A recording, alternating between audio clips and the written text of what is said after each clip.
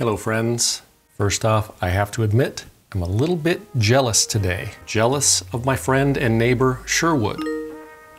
Not jealous of Sherwood because he's better looking than me or because he has more friends than I do. I'm jealous of my friend Sherwood because he's been looking for a new GMRS mobile radio to put in his Jeep, and he was lucky enough to get his hands on the brand new, just released Wouxun, pronounced Ocean, KG-1000G GMRS 50-watt mobile radio. So I want to do a quick overview of the KG-1000G GMRS radio, show you what comes in the box. I'm not going to do an unboxing video because unboxing videos are stupid, but I'll show you what you get. I'm going to go over some really nice features of the radio. We're going to show you how and where Sherwood decides to mount his in his Jeep. It's not going to be a full installation video, but just to give you an idea of how easy the installation hopefully is. And we're going to do a quick range test so you can get an idea of how far you can talk on one of these radios and how it sounds. KG-1000G is a 50-watt mobile GMRS radio. It is fully FCC Part 95E compliant for use on GMRS frequencies. You do need a license to use this radio. The FCC has just announced that they've lowered the price of licenses. It used to be $70 for 10 years. I saw an announcement that they are now lowering that to $35. I'm not sure if that's for 10 years or only 5 years, but I've seen mixed things online. Some people, one guy just posted that he just got his license and it was still $70. So they apparently will be lowering the price for the GMRS license. I'm not sure when, but it's coming soon. Wouxun is pronounced Ocean. The W is silent and the X is pronounced sh.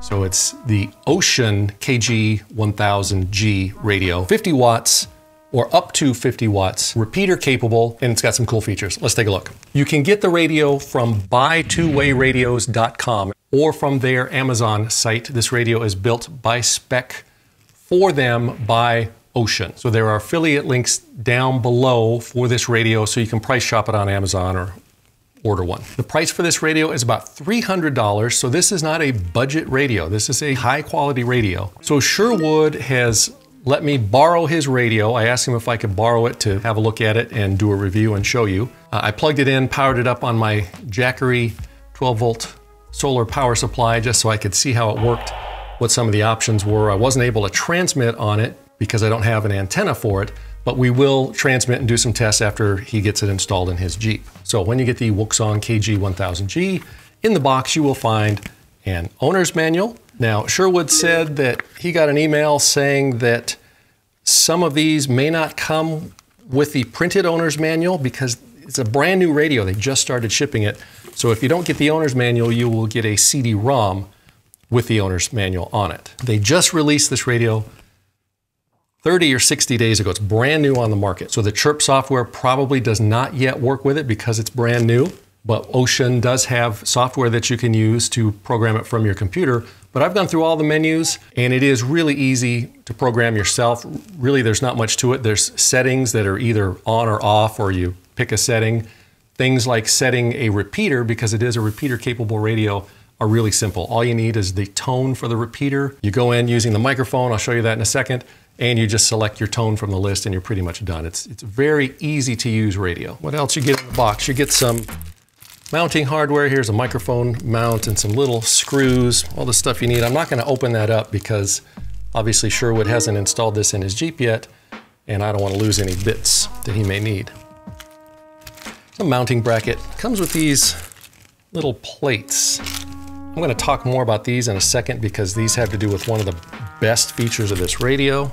Comes with this cable, which looks like a regular Ethernet cable. It's got RJ45 connectors on it. I'll show you more what this is for in a minute. You will get a microphone, which you can use to fully control the radio. And of course, the reason you came, the radio itself. So first, let's talk about these different little brackets that come with it. The radio out of the box comes with the faceplate, I don't know if you can see it, at a slight upward angle. You can remove this whole piece, this whole front piece. I'm not gonna do it because I don't wanna screw up Sherwood's radio. I don't wanna break it. If anybody's gonna break it, he should be the one to break it. But that whole piece is removable, and you can use the different mounting plates to change the orientation or the angle. So you've got an option to remove it and make it so it's a flat up and down angle, or, and this is a great option, you can remove it completely and by using this cable remotely mount the faceplate in a different location from the radio itself. So you can put this under your seat or wherever, and you've got this, I don't know how long it is, but it looks at least 10 or 15 feet long. Using the cable, you can mount the faceplate and the control panel, the LCD, somewhere else. That is a great option. That makes me jealous. The radio itself feels like it's made out of steel. It is very heavy duty. It's I don't know how much it weighs, but it's got some heft. It is somewhat larger than the other 50-watt radio that we reviewed that I have in my Jeep. All of the metal, it seems to be a big heat sink because I know this type of radio can generate a lot of heat. So I'm assuming it's big on purpose like that to operate as a heat sink. It has 2 speakers internally. On the back, you'll find the fan. And using the programming of the radio, you can control how and when that fan turns on. Got a single PL259 or SO239, whatever that's called, regular antenna. It's got jacks for 2 external speakers. It's got a plug here for programming with your computer. Again, using the Wouxun software. It's not yet chirp compatible. And on the side of the radio here is where you mount the microphone. It's got several quick function buttons, of which 3 of them are programmable. The microphone is plastic, but it does feel well made. It has a physical switch to lock and unlock the microphone so you don't accidentally press any buttons. It has a little internal light that you can switch on and off. It has a main button that you use to switch between different channels that you're monitoring. This radio lets you listen to 2 channels at once. One channel is on side A, the other channel is on side B. You use this to switch between the 2 for transmitting. If you don't like that option of listening to 2 channels at once, you can easily disable that in the menus. All the menu options and everything in the radio are really easy to use. Programming a repeater is super simple. All you need is the tone. You basically go into that channel, select the tone from the list, and you're done. It's really easy. On the side, there is a monitor button so that you can bypass the squelch to hear everything on the air, and the push to talk button, which you use to push to talk on the radio. On the top, there's a transmit and receive light. And another feature that I really like about this radio, in addition to the 2 fairly large speakers inside the radio, there's a speaker in the microphone, and there's a volume control that you use to turn it up and down. It's really handy if the internal speakers aren't loud enough or you're on the freeway, your Jeep is really loud, just hold it up to your ear and listen. That's a really nice feature. Now you can also use this radio to monitor UHF frequencies. You can't transmit on those frequencies. Because this radio is FCC Part 95 compliant, it will only allow you to transmit on channels and frequencies you're allowed to transmit on and at power levels that you're allowed to transmit on. You can program in different frequencies to monitor. You can listen in on all the NOAA channels and you can scan through them. So it's really more than just a GMRS only radio. So that's a quick overview of the radio itself. Now I have to take it back over to my friend Sherwood. He's going to install this radio in his Jeep. We'll get the antenna tuned and set up.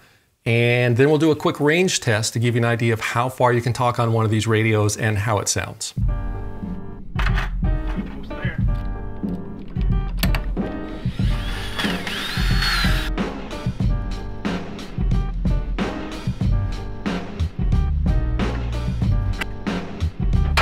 Probably shouldn't have closed the hood yet till I made sure that we're good, but let's give it a test. Make sure the power's working. There we go. Lights up. Very nice. We'll mess with all that in a little bit. I'm going to tuck the wires away, get the antenna hooked up, and then we'll go mount the antenna.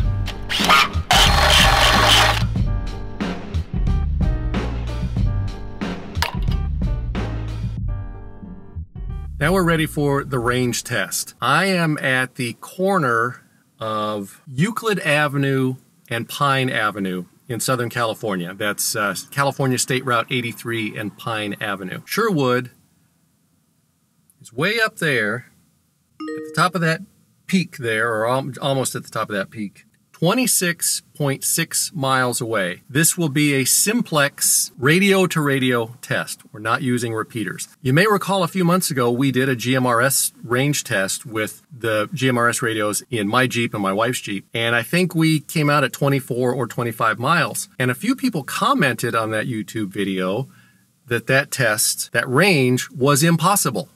simply beyond the rules of physics without using a repeater. One person went so far as to call me a liar, that the whole test was fabricated. So my response to that particular person is, you know, sometimes it just, you're an idiot. So what these people failed to put into their calculations when they were crunching the numbers in their Fisher-Price calculators is the elevation.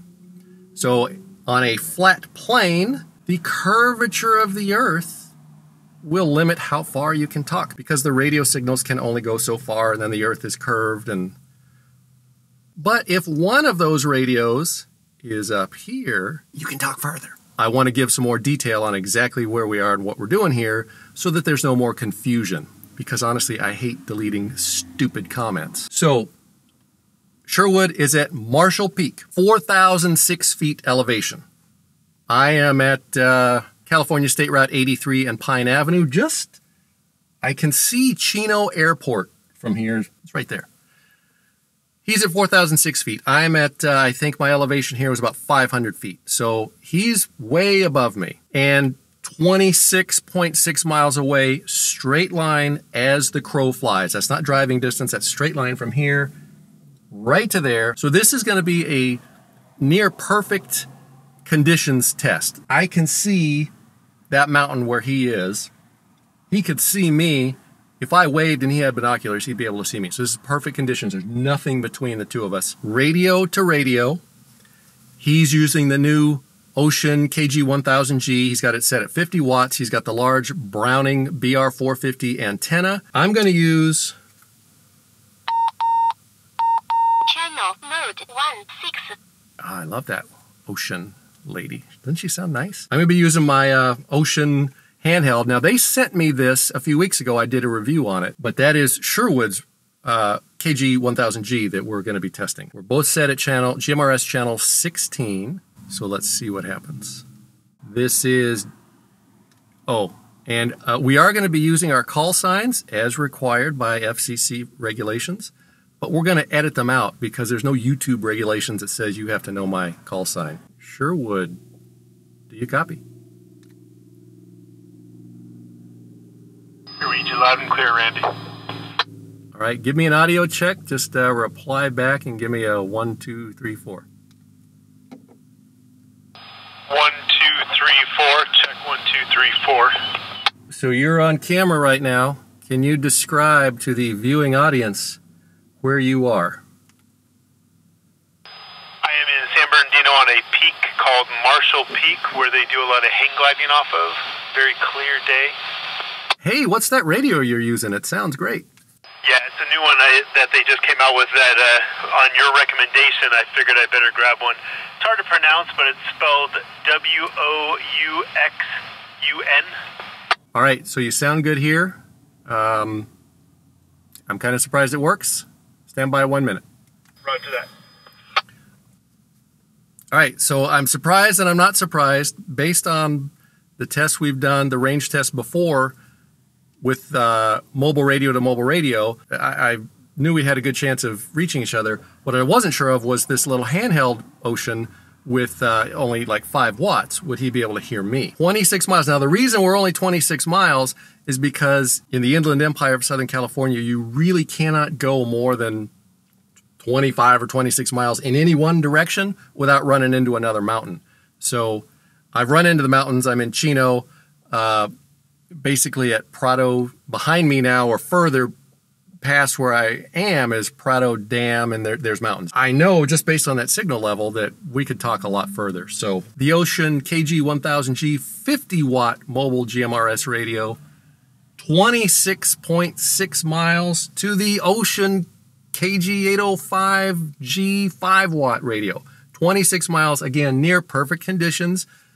It's rare that you would have conditions this perfect out in the field when you're off-roading, but it gives you an idea of what kind of range you can get on GMRS. Let me know if you have any questions, if this test was flawed, or if you want to call me a liar like that other moron did. Just tell me why, explain why, post your math for why I'm wrong, or if this is impossible down below. If you've done tests with your GMRS radio and you've gotten better results, I'd love to hear about it. If you like this video, give it a thumbs up. Thank you for watching, and we hope to see you on the trail.